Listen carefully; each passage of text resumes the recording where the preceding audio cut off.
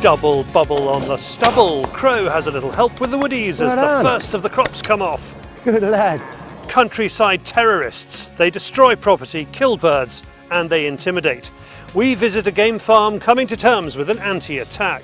It's a hell of a lot of work to go into it and to someone to ruin it overnight. Plus, sika deer stalking in Ireland. Paul Childerley is guided by Mr. Sika himself, John Fenton, with Jason Doyle bringing up the rear.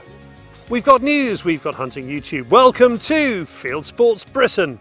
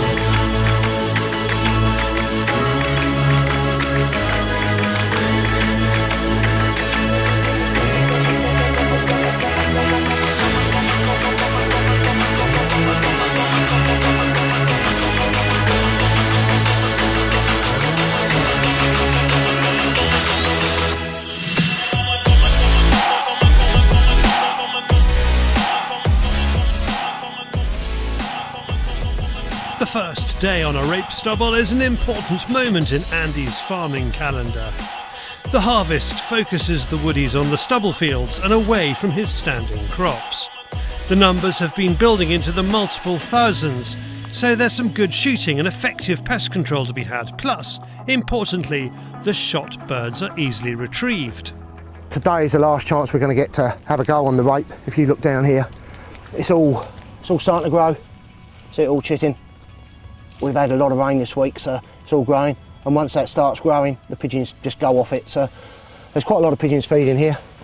I've been feeding on some standing wheat down the end there.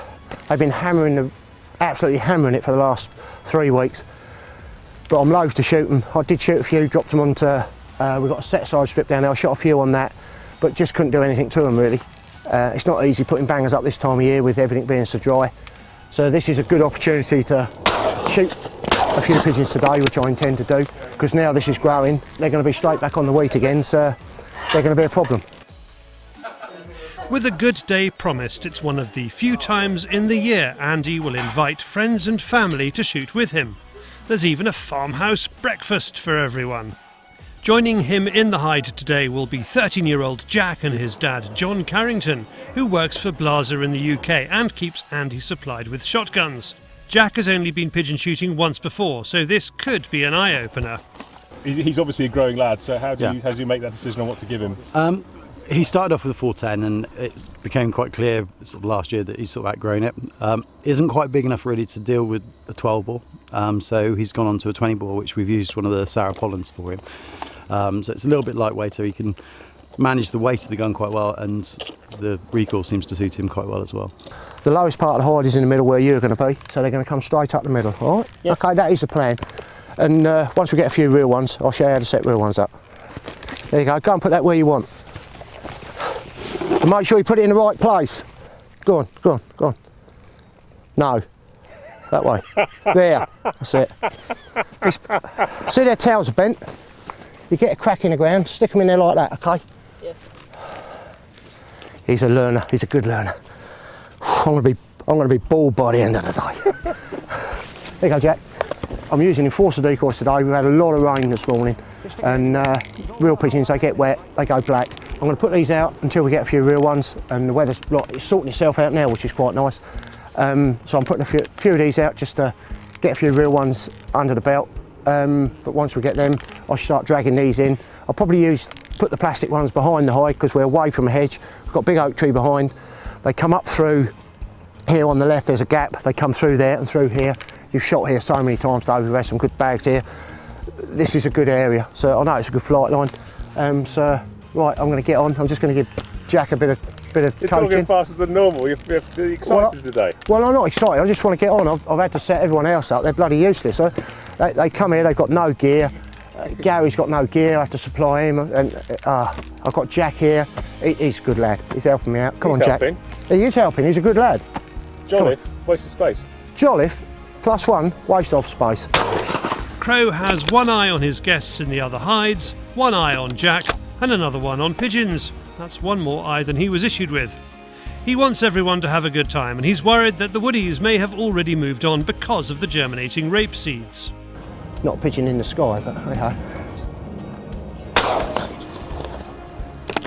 But Granddad always used to say to me, rain by 7, stop by 11. And he must be looking down on me today because it has done that. It's just right. Stop just right, it has. So I think we're going to have a good day. Weather-wise anyway. I'm on fire. Need a headband like McEnroe. I do, don't I? Yeah, I do.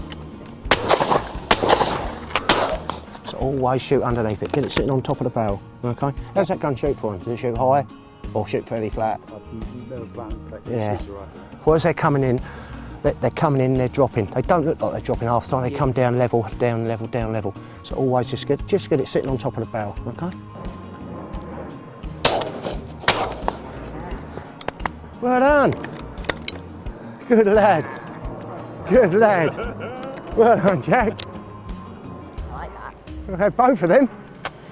Got one each. Well done, mate. That's good. That's what it's all about. That's made my day, that has. Nah. He took the harder one of the two, and I thought, Then when he shot, my one flared up nice. That worked quite well. He got his and he got mine, so that was good. You want to put the gun away now and go home, I would. That's how you make a bag. You've got that one that's right in here close, and you shoot that one that's a little bit further. You know when you want to shoot that one. That one's 30 yards, bang, kill that. You make sure you kill that first one. It's all about killing that first one. That's a stock dove. See how his old wings are going like crazy. I was just saying to Jack, always take the back one, let the front one come right in. Just take the back one. You've got loads of time with the second one then. Got loads of time with the second one. Got a couple of runners out there I want to get the dog on. A couple out there on their back. I've got a couple out there on their back. A couple of runners, I'll take the dog out and get them sorted out. Jack, before it starts getting too lively. Good boy.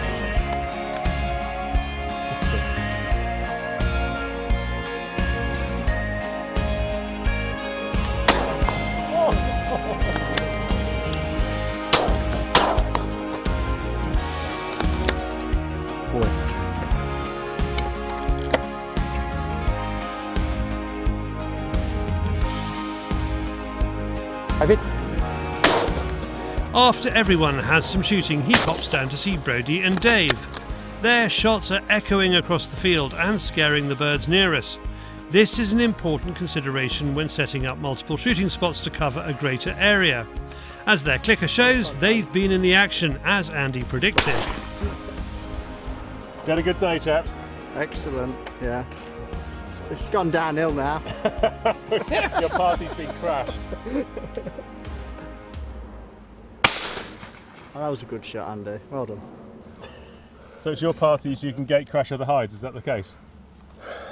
Well, what it was, we was up there and they were scaring the birds that was coming to us. And I was watching and Brodie missed about 3. That's the only 3 that he's missed all day. So I thought that's my excuse to get down there. But no, I thought I'd just get down there and have a few shots, catch up with Dave.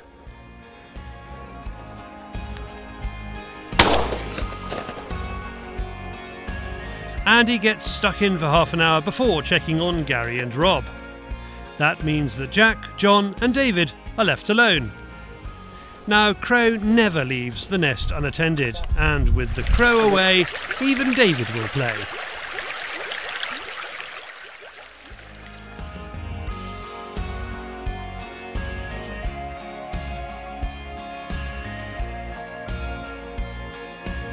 2 hours later, we call it a day. The birds have kept coming until nearly 8 o'clock. So have you enjoyed it then? Yeah. Yeah. Interesting. You shoot better than Dad? Yes. Yeah. Yeah, definitely. I wish I'd spent a bit more time. Could have spent a bit more time with you, and Could have seen my Andy Crow shot. I wished I had seen your Andy Crow shot. I wished I had. But you got witnesses, and it's all back. It's all up in there. But no, he shot well today, considering it's only his second time out on the pigeons, and he's done really well. He shot some stonking birds. Surprised me a couple of times. I thought, well, I know he's not going to hit that. I'm going to end up shooting it, but he folded it up. So, but no, he's done really well. It may have been a bit more stressful than a normal pigeon shooting outing for Andy, making sure everyone is having a good time, but it's one Jack will remember for a while. Well done, Crow and Jack and John, lucky boys. Now, as you could see, you should never leave him alone with other people's property. It is David on the Fieldsports Channel News Stump.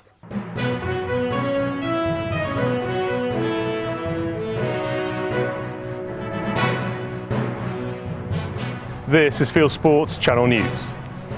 The Game Fair has cancelled appearances by Mark Avery, Chris Packham and Jay Tiernan at the Game Fair Theatre. It acted under pressure from the shooting organisations BASC, the Countryside Alliance and the GWCT. They claim they're afraid of the media these three antis might put out after being confronted with questions about their attacks on shooting sports and gamekeeping. Charlie is running the Game Fair Theatre at Hatfield House this weekend, 26th to the 28th of July 2019. For his response to this cancellation, click on the link on the screen. Mr Packham and Mr Avery are running a series of events leading up to the opening of the grouse season on the 12th of August. Among them, Carrington Water in Derbyshire will host the 2019 Hen Harrier event, organised by Wild Justice on the afternoon of the 11th of August. Local pro shooting campaigners are planning countermeasures. Here is Simon Grace, who plans to attend on the League Against Cruel Sports public meeting in Bradford on the 10th of August. What I want to do is go to this campaign with people and with all the facts and figures which are all here, and basically hand these out to people and say, look, grouse shooting is beneficial, it's good and not bad. Don't listen to the lies that these guys are pumping out, purely and simply because they just want to ban shooting. And it's not grouse shooting, it's every form of shooting. Some say grouse shooting helps other species thrive. Others say blah, blah, blah. According to research by the Game and Wildlife Conservation Trust and part funded by the RSPB, the new study reveals ending grouse moor management risks the decline and possible extinction of a range of ground nesting bird species. At its launch, Chris Packham appeared to lose his temper on social media, posting the words blah, blah, blah. Now, in secondary school, you might expect some double maths followed by some biology, but at a secondary school in Cheshire last week, students were given an hour-long lesson by the animal rights charity Animal Aid on the benefits of veganism. Here is some of the literature handed out by the guest lecturer to the Year 7 class at Poynton High School in Cheshire. A concerned father contacted us saying he felt the presentation and the leaflets were unbalanced and biased, and when his daughter had explained she enjoyed shooting and fishing, she was told it was only because her parents influenced her. We're continuing to try and get a comment from the school. A North of England MP had a photo opportunity with a Merlin chick. Hexham MP Guy Opperman met with South Tynedale gamekeepers to learn about their livelihood, communities and the environmental work. On a tour of the Narsdale estate, head gamekeeper John Palmer showed the MP a Merlin nest hidden in the heather, supporting 3 healthy, week-old chicks. The UK government is planning to make shooting a sport of the rich. A Home Office consultation on firearms licensing could land the shooting community with a £48 million bill for new medical arrangements. The government says that cracking down on legal gun owners like this will protect the public. This goes back on what the government agreed 4 years ago. BASC calls the consultation disappointing. You can respond to the consultation via the link in the description below. Antis have published a map of shoots with encouragement to go and have a look around. It says it took the map from the British Game Alliance membership list. A chihuahua snatched by a seagull has led to calls for larger gulls to be put back on the general licence. 24-year-old Becca Hill and her 6-year-old daughter from Paynton in Devon were left distraught after the birds swooped down and took their 4-year-old dog, Gizmo. Charlie's been out and about fighting for hunting tourism. TRT World is an English language news service that debated hunting last week. Charlie went up against the anti-hunting Born Free Foundation. Click on the link on the screen to watch this in full. The US Congress is currently debating a ban on trophy imports to the USA. The last time the US banned trophy imports, it led to locals in Zimbabwe killing off 200 unwanted lions. Spain has introduced a tax on trophy imports. Instead of taxing heads on the value of the head, Spanish customs are asking for a tax based on the value of the hunt. Thanks to Pedro de Ampuro for this story. An anti-vegan YouTuber and his friend who ate raw squirrel in front of vegans at a market have been fined £600. YouTuber Gattis Lagjins, known as Frigga, and his friend were arrested for eating the squirrels at the Soho vegan food market in London in March this year. The pair denied using disorderly behaviour likely to cause harassment, alarm or distress. They were found guilty yesterday at Westminster Magistrates Court. Anti-hunters are destroying high seats in Poland. This picture posted online shows a high seat they hit in a Polish forest. On this dramatic video on Twitter, it shows an elephant that's just had enough. The elephant charges a jeep full of tourists on safari in South Africa, and the driver reverses for his life. A Texan has discovered a rare talent in his horse. If you have trouble with wild boar and you'd like to go out riding, this could be the horse for you. Lycett's Festival of Hunting in Peterborough held a young handlers class this year. 16 young handlers stepped forward representing foxhounds, beagles, bassets, draghounds and bloodhound packs. Winner was Sam Watkins of the Essex and Suffolk Foxhounds. Sam was presented with the Captain Farker Cup, a branded hunting horn from Hunting UK and a copy of Kay Gardner's new book Hunting On. In the USA, hunters have launched a Adopt a Game Area project. You can sponsor public grassland in Michigan and help pheasants, deer, turkeys, wildfowl, cottontails and songbirds. Visit michiganpheasantsforever.org. Thanks to viewer Mike Corney for sending this in. And finally, viewer Rhys Morris shot a crow in South Wales and he thinks it looks like a vulture. He has no idea how the bird lost its feathers around its head and neck, with friends on Facebook suggesting everything from lice to stress. If you have any ideas, please leave a comment below. You are now up to date with Fieldsports Channel News. Stalking the stories, fishing for facts. Thank you, David. Now, in last week's news, we reported on the latest of the game farm attacks. Even though the owners are still shaken by the actions of these masked thugs, they have agreed to talk to us about rural terrorism. Well, this is one of the panels that's been damaged and we've had to take out and replace where they've cut through, and they've done every single run all the way through. Andrew Farris walks us around the patched up pens on his rearing field. Like literally they've gone right up through and taken all of the wire off through every single run this way, so all the different ages were mixed again, and then from the other side of the rearing field they broke through, and then so they mixed both sides from a week old to 7 weeks old, were all mixed together, and the whole lot was out. There was probably 300 birds left in the sheds, everything else was out. A few weeks ago, this is what greeted the family as they came to check on the birds. What was the first thing you saw? Just birds everywhere, sheds ripped to pieces, feeders laying everywhere, gas bottles cut off, thrown on the floor, young chicks dead through not having any gas because all the gas lines have been cut.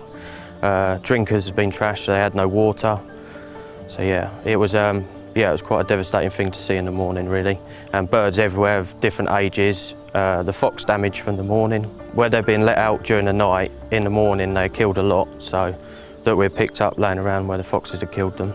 What did you do? Did you call in reinforcements? Yes, I was really lucky that I rung a lot of friends that were they're builders, all sorts of trades, and a lot of people coming out. We had probably 15 people here to help fix all the runs up and walk the birds back in, because we spent all the day walking birds back in to get them in the run, sorting their ages out, if we could, into the right groups. If it weren't for everyone coming to help, it wouldn't have happened. We wouldn't have got them all away, so. And you reckon you've got what percentage of birds back in? Probably about 80%, I reckon we've got back in, 70 to 80% of what was let out, because the whole field was out, everything, so. But we've lost a lot into outer pens that shouldn't be out with bits in still, that are obviously too small, and the older birds are going to pick on them if they're left, so we're trying to sort that as well. This is not a commercial rearing operation. Andrew's family runs a couple of syndicate shoots in the Kent area. The birds are for them. No birds, no shoot. They can't be sure, but they think they've lost 2,000 to 3,000 birds in the raid. The worst thing is you feel violated that some people have come in during the night and smashed up everything that your family's got, and even finding their tools left in the morning, crowbars. It's a bit unnerving that you know that they've been around during the night. How has it affected the rest of your family? Because it is very much a family business, isn't it? Well, my grandma, she's struggling to sleep at the minute because she's worried about what could happen again and come back. My dad's moved to the rearing field now and living on the rearing field due to the fact of worrying that they'll come back again, because if it happens and we lose that amount of birds, that's us. That'll be our business done, because we won't be able to get back to that, because we've obviously finished hatching now, so what birds we've got are what we need. My cousin Eloise, she runs on the rearing field, she works here all the time, and like she's panicking that someone's going to come back or something's going to happen during the night. I mean, I was devastated when I see it. I nearly shed a tear, to be honest. All the hard work that goes into this, and the long hours, the sleepless nights now, and it's a hell of a lot of work to go into it and to someone to ruin it overnight. Kent Police say they are investigating, and officers are appealing for anyone with information to call the appeal line. This is not a victimless crime. Unfortunately, attacks like this are well organised, coordinated, and, it would appear, on the increase. Fences can be mended, birds replaced, but the psychological impact of this kind of attack does not go away so easily. Now let's lighten the mood a bit and head to Ireland for the latest barrels and brass.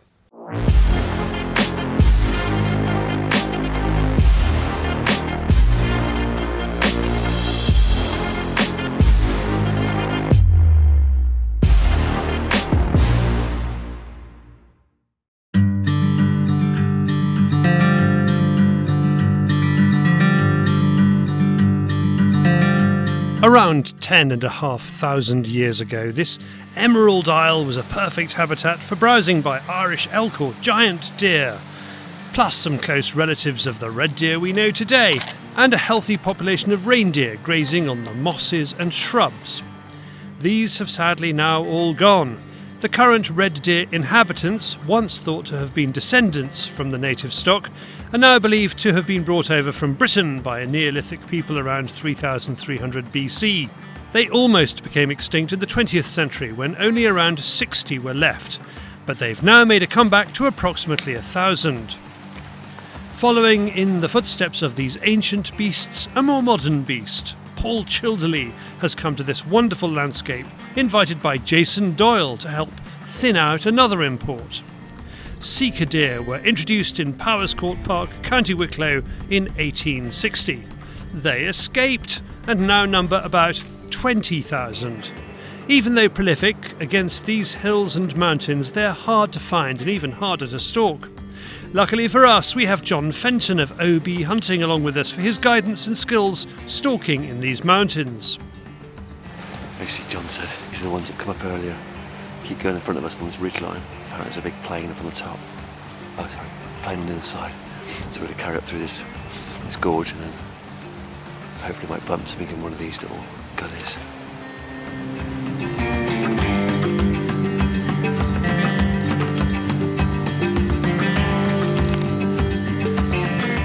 Some of this terrain is heavy going, but after several miles and a few thousand feet of climbing, we come across our first opportunity.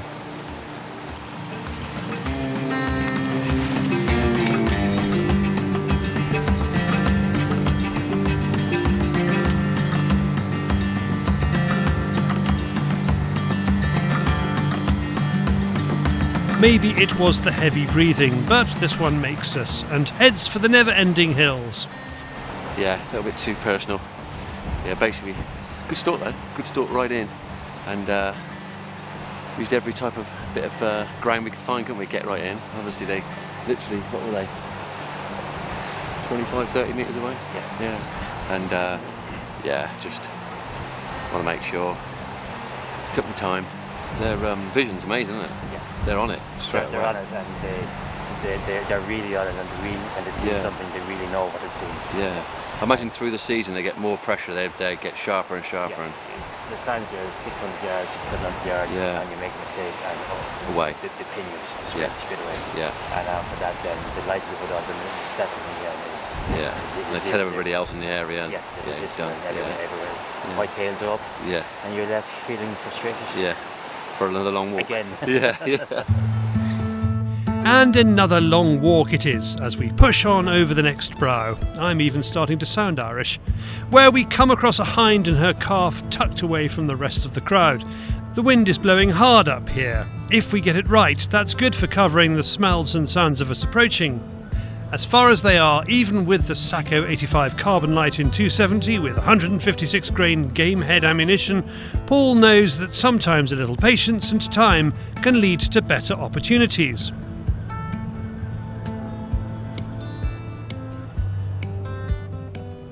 After sitting it out for a good 20 minutes, the wind is not giving up, so Paul tries to gain a little more ground.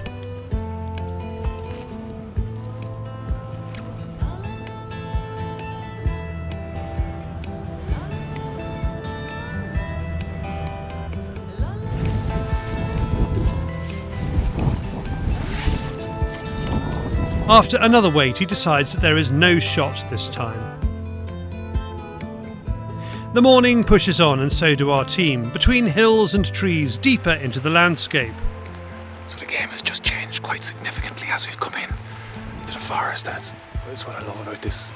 We spend like 2-3 hours out in the howling gale on the mountain, and all your senses sort of shut down, and then when you come into the forest and it just goes quiet again. The dogs started to indicate deer, and you can hear stuff, you can see stuff, your eyes stop watering, and it just kind of awakens all the hunting instincts again, doesn't it?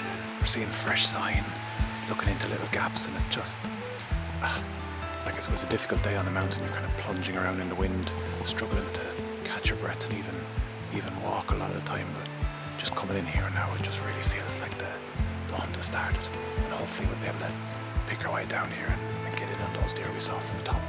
But it's good fun. Yeah, amazing. High on a ridge, we glass the distinctive white tails of a hind and a yearling.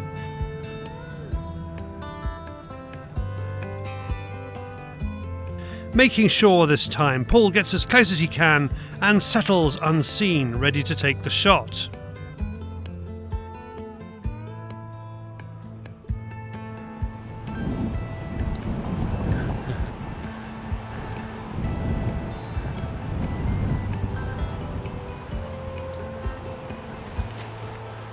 Come on.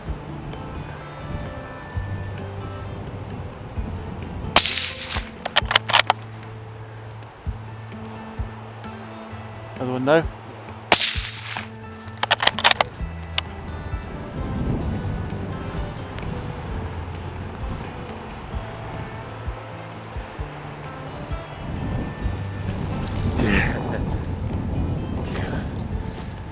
Ay, ay, ay.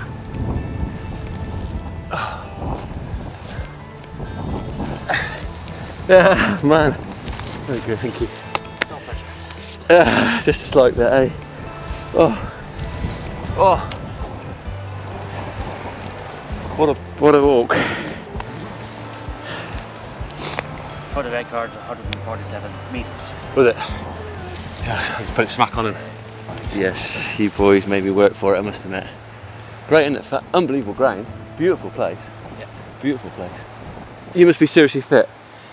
Well, I would like to think I'm fit. Well, you are. There's no not think. I've been following you all morning. And You used to be fit. I don't know. If you're doing that and carrying him off the hill, you carry everything off of here. Yeah. Everything. Yeah. The only problem now is you've shot two. Yeah. And you've two hands, one for each hand. I'll manage to carry the rest. Yeah, I can manage that. I'll give it a go anyway. That was great. Putting in the work really pays off, from the people that build the equipment, those that make the clothing, to those that learn the craft and spend the time studying and practicing their skills. The work doesn't stop here. To make good use of this harvested meat, there's still a long, long job to do. If you'd like to know more about Sako, then go to sako.fi. Thank you, Team Ireland. And there will be more from Jason over the weekend when the new episode of Fieldsports Ireland is out. Look out for that. And now from Ireland to the wider world of hunting and shooting on YouTube it is, Hunting YouTube.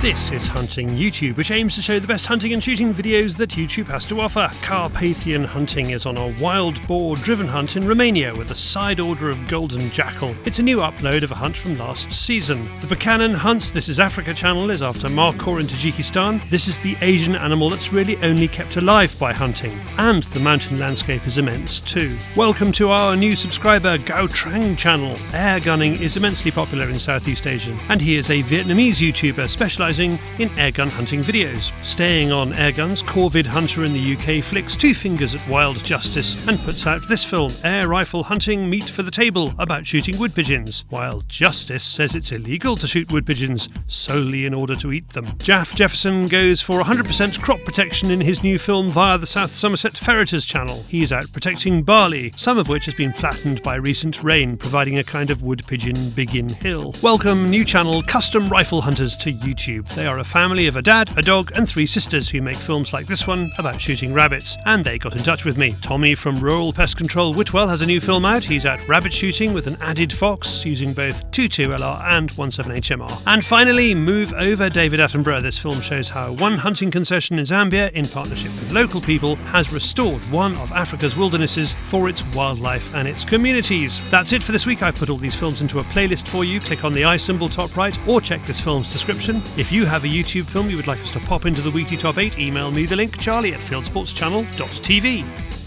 Now we also have another new series coming up this week. You may remember Fieldsports Africa. Well, the same team is bringing us African Hunter, made by South Africans for South Africans, but we're putting it out on Fieldsports Channel because we want to spread the word about hunting in Africa. Here's the promo.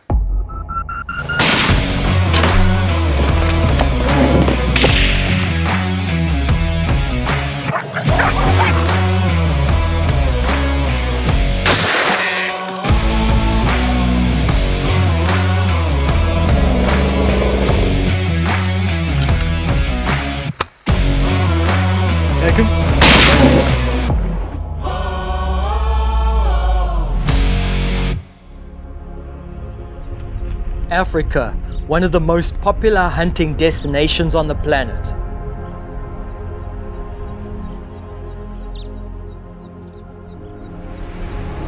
South Africa, a land that offers a large diversity of game, highly sought after by hunters.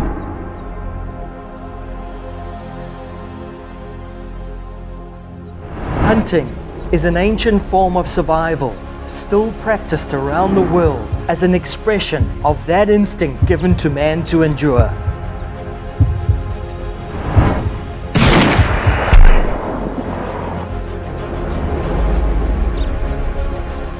Today, there are men and women who have been trained to guide these thrill seekers through this wild journey.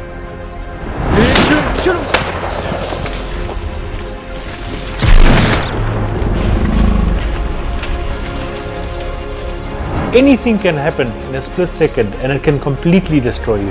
These professional hunters are tasked with one of the toughest jobs on this planet, to make dreams come true in an uncontrollable environment. If the hunter doesn't get his animal, we fail at our job. With the pressure mounting, they only have their experience to call on.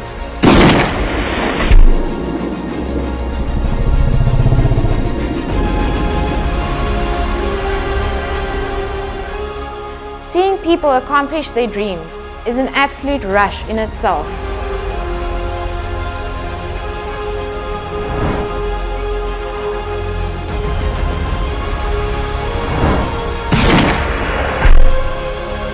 Adversity, action, adrenaline.